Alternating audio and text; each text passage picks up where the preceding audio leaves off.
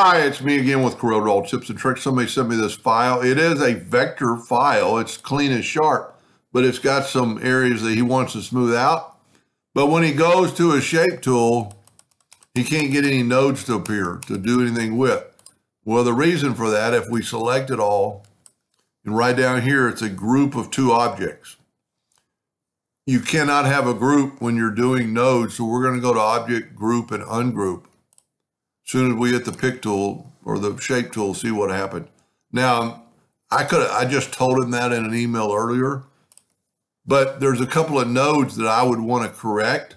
There's a line going through here, so I'm going to left click, right click, and you can see that line. First of all, what I'm going to do to make it easier for me anyway, I always turn this into a hairline, and you can see your joints a little better, and it's just everything just kind of stands out more. Now, a couple of ways you could do this. You could just grab that node and hit delete, and it's gone. Or you could just take your virtual segment delete key and just swipe through there, and it's gone. Now, the one reason I decided to make the video, he said he was going to use the smoothing tool. The smoothing tool started in X7 or above. You don't want your nib to be too big. I've got mine set on a 1/2 inch.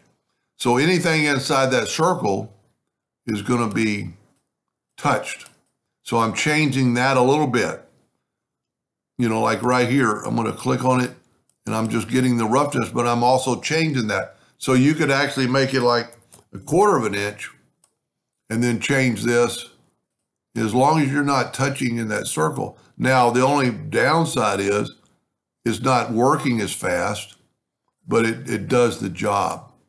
See, like I can do that without touching this, because you do not want, like, now 2 inches is going to change it faster, but watch what happens if I'm just trying to straighten this out. It changed a lot of stuff. Let me back up and you'll see what it changed. See how it changed up this inner part? So if you try to get just that, you're just changing too much. So even though bigger is better, in this case it's not. I'd set it on a 1/2 inch and then just go all the way around. Now you have to click on the item to get it selected, but it's pretty easy to take. The smoothing tool is one of the best tools Corel ever added in the recent history.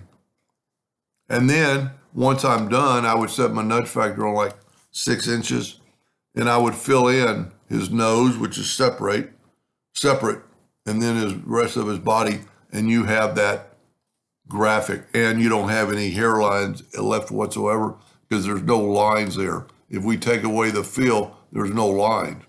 So in case he's cutting this out, or I don't know if he's engraving it or printing it, and then you can group it back together. See, it's 2 objects selected. Control G to group. Now we've got a group of 2 objects. I hope that answered his question a little bit, and thank you for watching.